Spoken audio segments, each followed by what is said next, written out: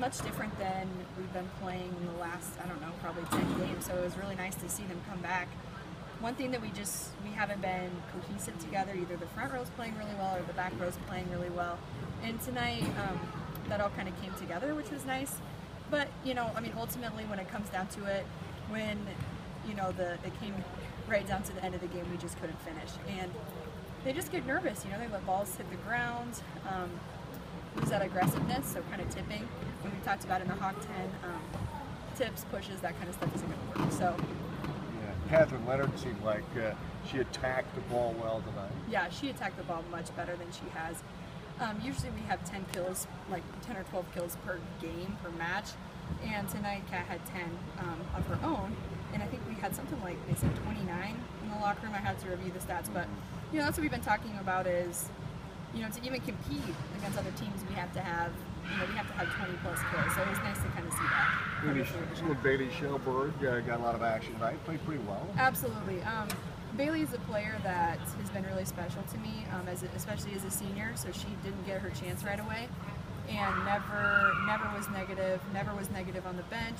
Never had anything bad to say. She just kept working and working until I guess the point in practice I just couldn't ignore her. I mean, it just became so obvious that she was doing well in the back row, and so we gave her a shot in Nevada at our tournament, and she did just as well as anybody back there. So we gave her shot, and she's really capitalizing on it, and I'm really glad she's in there now. Yeah, she held her own there.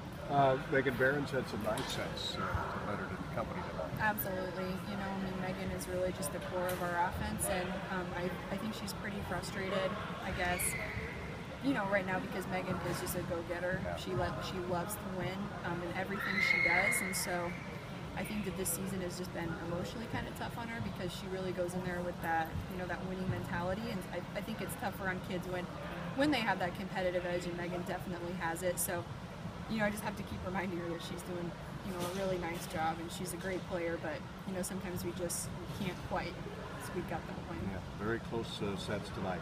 Coach, moving forward, what do we have coming up next? What we have coming up next is next Tuesday we'll have our triangular against Shenandoah in Red Oak. Red Oak is a team that I'm pretty concerned about. They're tough. Sierra Athens is probably, I would say, in my opinion, the best player I've seen this year. And I know that like Carol Kemper, they have some great players, but they're so tall that it just seems natural. And Sierra Athens she really gets up and has a really, really heavy ball. It's actually kind of frightening to watch.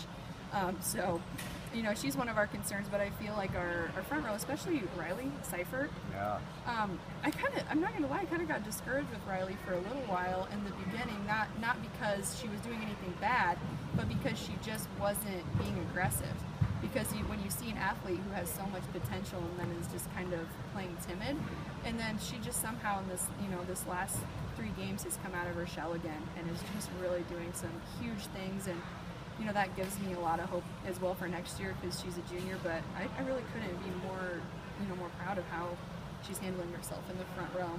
Coach, how would you grade the net play for the Trojans tonight as far as blocks and that type? I thought it was so much improved. I still wouldn't give it an A+, because we had some squeak by, but I would definitely give it as a teacher, an A- or a high B+. Well, anything else to add?